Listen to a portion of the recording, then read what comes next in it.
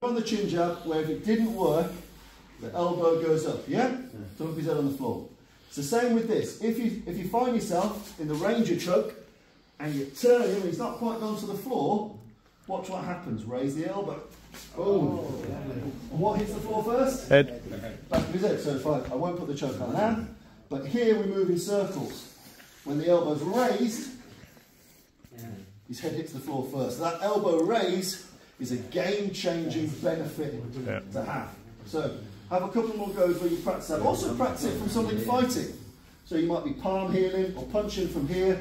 You sneak this in. He's being a bit strong. Raise the elbow. And just when you raise that elbow, if I move it here, look at how much closer that head is to the floor. And if I needed to, tiger claw him from here, boom. That is causing major trauma to the neck, major trauma to the head. And if you think in a World War II context, sometimes the Hadakajimi, because of their helmets and the gorgets, might be quite hard to pull off. Whereas I can get the neck and get under that helmet and grip this. You're having a really great time. You'll also notice that as soon as you crush on that neck with this Ranger choke, hands will come to your arm. As soon as that happens, he'll probably be trying to pull on this arm. That makes him an entire unit. As soon as he grabs my arm, throwing him is pretty easy because he's consolidated all of his mass onto that one arm. So we'll notice in the World War II combatives, eyes and throats are attacked all the time because the devil makes work for idle hands. As soon as I put anything in your eyeballs or in your throat, your hands stop being a naughty boy looking for naughty boy tools and will do anything like a drowning man wants air to not have his throat crushed through his eyeballs pulled out. Yeah?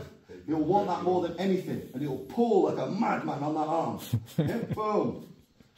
And that then lets me know he's not grabbing a tool. He's not grabbing a weapon. I can deal with him. Yeah. So always bear that in mind, that the go-to in World War II combatives is throats and eyes, because it's a tooled environment. And in a tooled environment, if you punch me in the face, I'll take that and I'll draw a knife. You crush on my eyeballs, my first instinctive reaction will be to pull those fingers away from my eyes. And if you crush on my throat, I'll pull to stop you crushing on my throat. And in that golden window, no one is drawing or using those things. Make sense? Yep. So have a couple more goes, but try and build in now that game-changing elbow raise.